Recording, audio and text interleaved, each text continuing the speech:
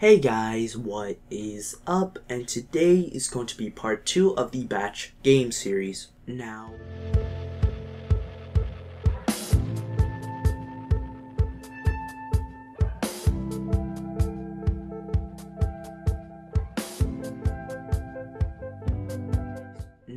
what we're going to be covering today is adding the EXP and money functionality to your game, along with making this a save game. Now, the first thing I'm going to do is change this marker to new, and I'm going to make a new start marker. I'm going to say echo, press N if you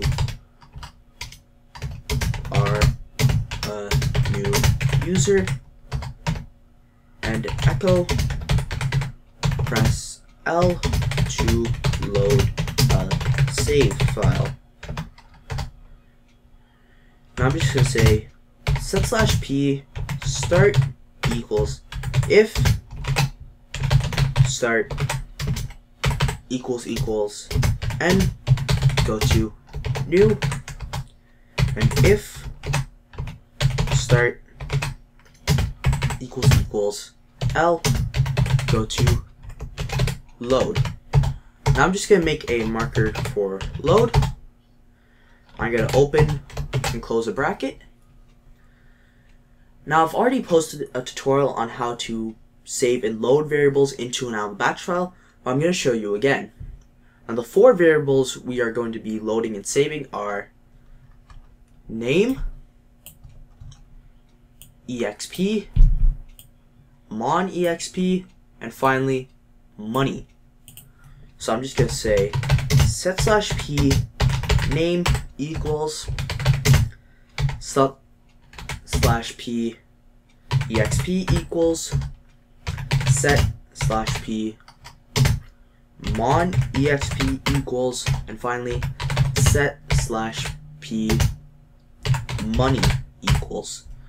Now I'm going to put a lesser than sign to indicate I want these variables to be loaded from an external file, and that will be save.dlb. Now you could put a path directory for, let's say your save file is loaded in your My Documents folder, but since all my save files and my batch file is going to be on my desktop, I don't have to do that. I'm just going to say go to battle. Now I'm just going to display these stats of exp, mon exp, and finally money. And I'm also going to say echo, press V to save the game. I'm going to say if option equals V, go to save. Now I'm just going to make a marker for save, open and close a bracket, and the 4 variables again we're going to save is name, exp, mon exp, and money. Now one thing to keep in mind here is that you want the order in which your variables are loaded and saved to be the same, otherwise your variable values will get mixed up and it's just going to be a complete headache. So I'm going to say echo name, echo exp, echo mon exp, and finally echo money. I'm going to put a greater than sign to indicate I want these variables to be saved to an external file, and that will be save.dlb. Go to battle.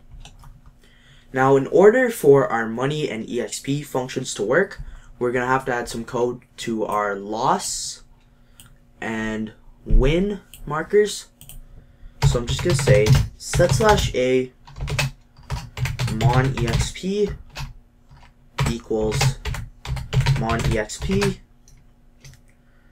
plus 1. So if the monster wins and you lose, the monster exp goes up by 1. So that makes sense.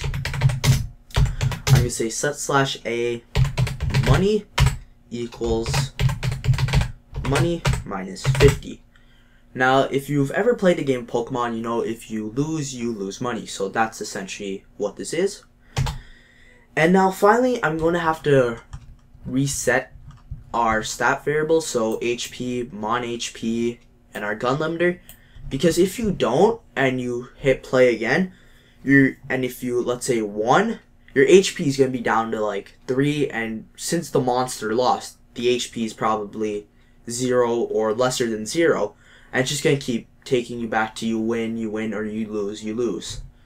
So I'm just going to set the HP to 100. Set the mon HP to 100. And finally, set the gun limit back to 4. Now for win, I'm going to say set/a exp equals exp plus 1. So if you win, your exp is going to go up by 1. I'm also going to say set/a money equals money plus 50. So if you win, you get money. And I'm just going to set the HP back to 100. Set the mon HP back to 100. And finally, set the gun limit back to 4. Now I'm just going to add a play again function. So play again.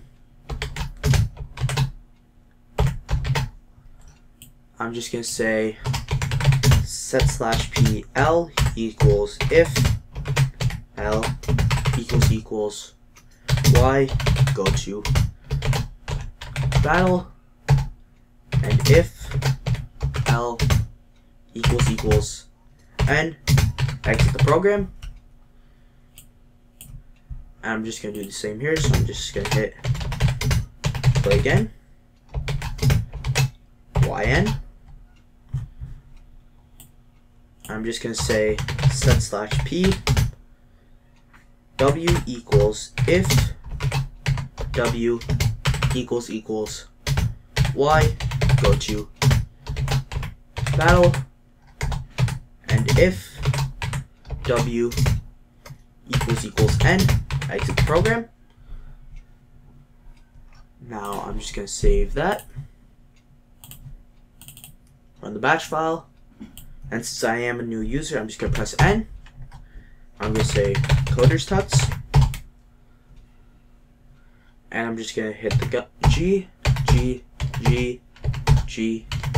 We've hit the limiters, so I'm just going to press S, and I lost, so I'm just going to hit, yep. As you can see, the mon exp went up by 1 to 2, and my money went down to 950. Now if we look at the code, our money started out at 1,000, so we went down to 950. And now I'm just going to hit V to save. And as you can see, save.dlb popped up. Now I'm just going to close that. Open this up, hit L. And as you can see, my stats from before have been retained along with my name. So that is going to be part 2 of the batch game series. Again, guys, please make sure to leave suggestions down below of new features you want to be added to this game. And finally, one thing I'm going to say is that I've been partnered with Fullscreen, so I'm able to do live streams. If you guys want live streams, just leave me a comment down below. With all that being said, please make sure to rate, like, subscribe, and share this video. Thank you for watching.